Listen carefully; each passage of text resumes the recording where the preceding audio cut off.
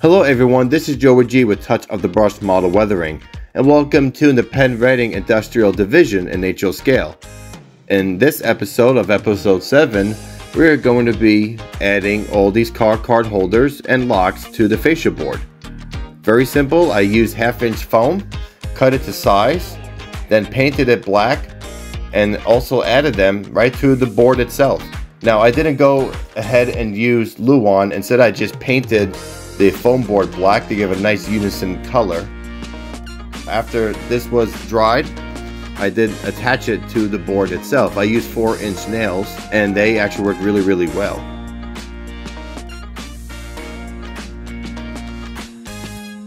The card holders are a variety of sizes appropriate for the different industries and the main lines that I am utilizing. So here is the south end of the layout, and we're using a card holder here, and I just attach it with the nails and then paint it to blend it in with the rest of the foam board. While the paint was drying, I did go ahead and label that piece of paper, that little stripe that you see there, for the main line, the Reading connection, as well as the freight house storage track.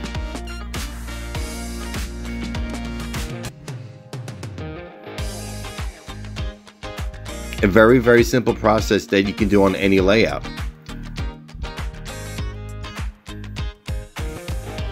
So here's the strip, and I'm placing it back inside the holder itself under the appropriate boxes.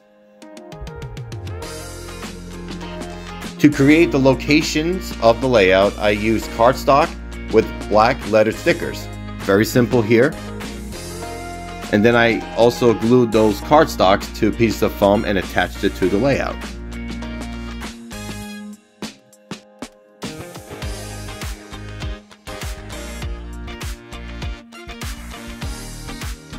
Next is adding these locks. These are diary locks that you can find on Amazon, and I use them for operations to show where the switches that need to be locked for the main line, as well as certain industry switches.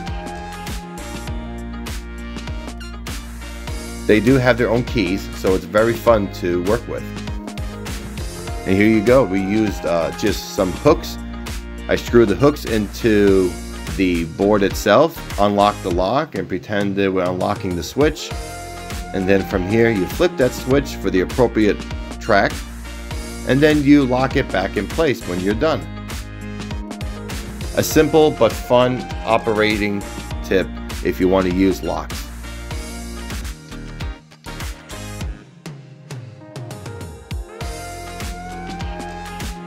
Next, I added some Velcro to add my NCE power cab controllers to the side of the fascia board.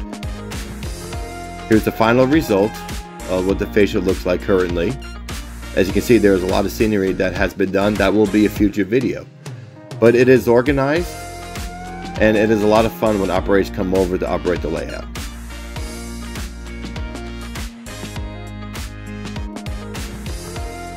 Appreciate all the support, and follow me on this journey for this layout. I hope you found this video informative and something you can work on towards your layout.